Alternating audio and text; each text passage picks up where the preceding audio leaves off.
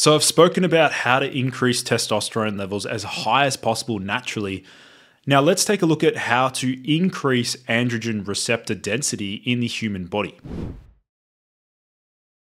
So first of all, what are androgen receptors? Androgen receptors are a type of nuclear receptor that are activated by the androgenic hormones, mainly testosterone and dihydrotestosterone. Nuclear receptors in a biological context are proteins contained in the cell that, when activated, signal to the cell to perform certain functions like up or down regulate growth processes, increase or decrease energy expenditure, begin apoptosis or cell division, and so forth. In simple terms, receptors act as lock and key mechanisms, where a very certain key open a very specific lock.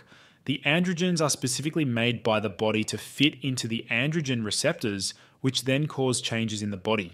Now, how do these androgen receptors actually work in the human body? When testosterone or DHT bind to the androgen receptor, many genes are activated within the target cell.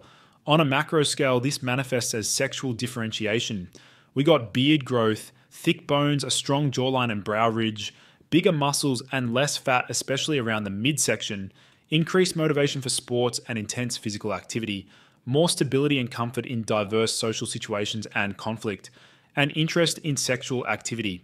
On a micro scale, this can be seen in inhibition of stress-induced death of neurons, increases in muscle protein synthesis, and the other signaling substances involved with anabolism, increases in basal metabolic rate, lowering fat mass, activation of the production of red blood cells, and blocking of the actions of estrogen and aromatase. Now, here's a crazy fact about androgen receptors that you probably weren't aware of. So this study's titled Muscle Androgen Receptor Content but Not Systemic Hormones is associated with resistance training induced skeletal muscle hypertrophy in healthy young men. So they noted that intramuscular androgen receptor content but neither circulating nor intramuscular hormones or the enzymes regulating their intramuscular production influence skeletal muscle hypertrophy following RET in previously trained young men. Now, here's an obvious way to increase androgen receptor activity in the human body. So let's take a look at this study. It's titled High Load Resistance Exercise Augments Androgen Receptor DNA Binding and Beta-catenin Signaling Without Increases in Serum Muscle Androgens or Androgen Receptor Content. The authors noted that in response to resistance training, androgen receptor DNA binding was significantly increased 3 hours after exercise, whereas low-load training did not result in any changes in androgen receptor DNA binding. So keep in mind that high-load full-body exercise increases the effect your androgen receptors have on your DNA. It turns out the simplest way to increase your ARs is to just exercise intensely. Guys, listen up. I'm sure you're aware of the importance of personalization when it comes to optimizing your health. That is why I'm offering a free 15-minute Boost Your Biology strategy session with a senior member of my team where we'll chart out a personalized plan for success so that you stop guessing when it comes to different supplements, diets, training, and lifestyle strategies. So be sure to check that link out in the video description down below. Now, there is indeed hope if you have low testosterone and low androgen receptor density. This study is titled Fighting Experience Alters Brain Androgen Receptor Expression Dependent on Testosterone Status. What they basically noted was there is hope if you have low testosterone and low androgen receptor density. Simply stacking wins in your life has significant effects on the expression of the androgen receptor. Now let's have a look at an incredibly potent androgenic food that you probably weren't aware of. So this study is titled Oyster Peptide Prevents the Occurrence of Exercise Hypogonadal Male Condition by Improving the Function of Pituitary Gonadal Axis in Male Rats.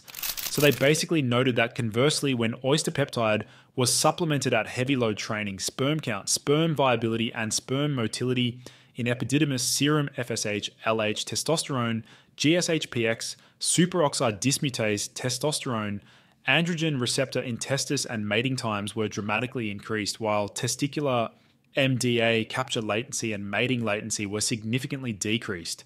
Now let's have a look at how everyone is currently destroying their androgen receptor density without even realizing.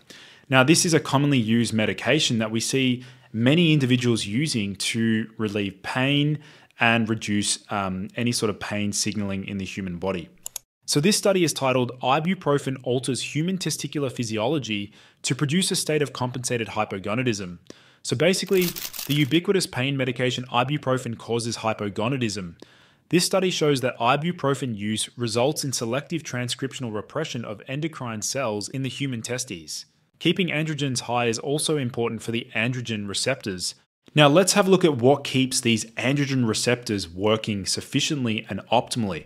So this study is titled Mechanism of Androgen Receptor Augmentation, Analysis of Receptor Synthesis and Degradation by the Density Shift Technique.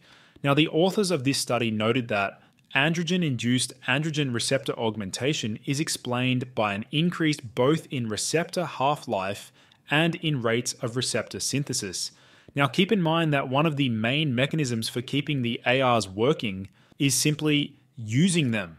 Now let's have a look at a potent supplement, something known as L-carnitine, that I've personally used over the years to upregulate androgen receptor density. Now this study is titled Androgenic Responses to Resistance Exercise, Effects of Feeding and L-carnitine. The key takeaways from this study was that feeding or eating after a workout compared to drinking water increases androgen receptor content, which may result in increased testosterone uptake and thus enhanced luteinizing hormone secretion, and that L-carnitine supplementation upregulated androgen receptor content, which may promote recovery after resistance exercise. Now let's spice things up a little bit and have a look at a particular compound known as capsaicin, which is what makes peppers spicy, which has also been found to directly increase the expression of androgen receptors. Let's take a look at this study here. Capsaicin, a component of red peppers, induces expression of androgen receptor via PI3K and MAPK pathways in prostate LNK cells. Moving on to caffeine, which is always controversial. Although caffeine is quite controversial, it seems to have similar effects to capsaicin on androgen receptor expression. Now this study is titled Chronic Caffeine Intake Increases Androgenic Stimuli, Epithelial Cell Proliferation and Hyperplasia in Rat Ventral Prostate. In this study, rats were given caffeine chronically, and when looking at the prostate, found that it increased androgenicity across the board. Now let's have a look at a strangely clear study. This study is titled Rapid Increase in the Number of Androgen Receptors Following Electrical Stimulation of the Rat Muscle. What they noted on this study is that rats, when their muscle was stimulated electrically, showed significant increases in muscle mass and androgen receptor density after multiple days. Consistently exercising is a critical component of raising and maintaining the count and function of the androgen receptors. So here are the key points.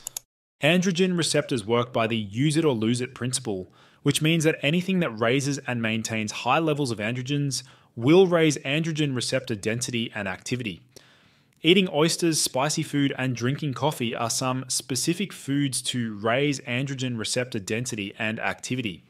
Movement, especially high-intensity hard training, is a surefire way to boost the androgen receptors.